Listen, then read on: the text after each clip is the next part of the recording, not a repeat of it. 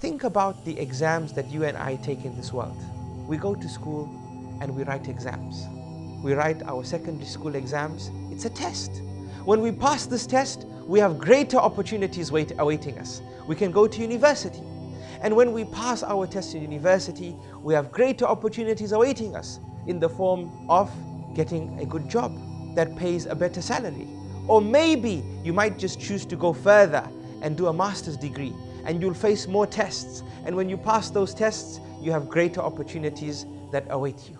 This is the same, O servants of Allah. With every test you pass that Allah subhanahu wa ta'ala presents to you, Allah subhanahu wa ta'ala increases your paradise. Allah subhanahu wa ta'ala increases your blessings. Every test passed is a chance to earn an even greater opportunity, an even greater blessing. And that is why Muhammad sallallahu alayhi wa sallam said, إِذَا أَحَبَّ اللَّهُ أَحَدًا ابْتَلَى. That if Allah subhanahu wa ta'ala loves you, He will test you.